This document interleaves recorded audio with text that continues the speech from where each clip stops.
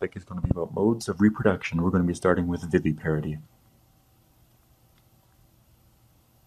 Viviparity. Vivi refers to life. Viviparity is the development of the embryo within the body of the parent that would eventually lead to birth. The embryo would usually get its nutrients via the use of a placenta organ.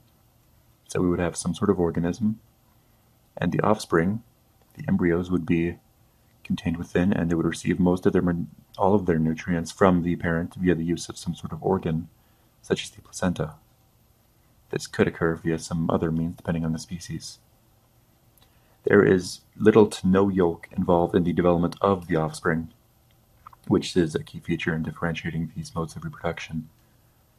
Viviparity is usually exhibited by mammals and some reptiles. So we have mammals and some reptiles. Next we have oviparity.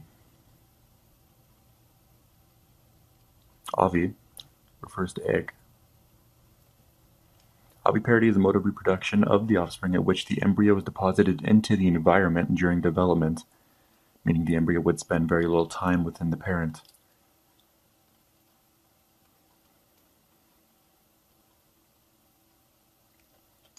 The embryos that are deposited within the environment are contained within eggs, which serve for the protection and do allow gas exchange.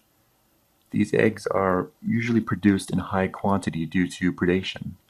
A benefit to producing a higher amount of eggs is the possibility of a large amount of offspring surviving, and also allows for the survival of the fittest situation, which would assist in the adaptation of the species to a new environment. This particular mode of reproduction is common within fish, reptiles, and the majority of birds.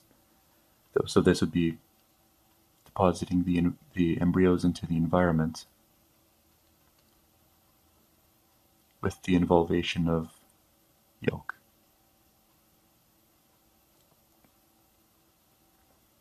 Next we have ovoviviparity.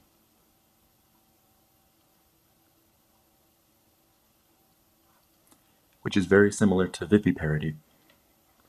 This mode of reproduction involves eggs that are retained within the parent's body until they are ready to hatch. It is similar to viviparity in that there is internal fertilization occurring and the offspring are born alive. But these two methods differ in that there is no placental connection and the unborn young are nourished by yolk in the egg. So this mode also involves yolk. And their eggs are contained within.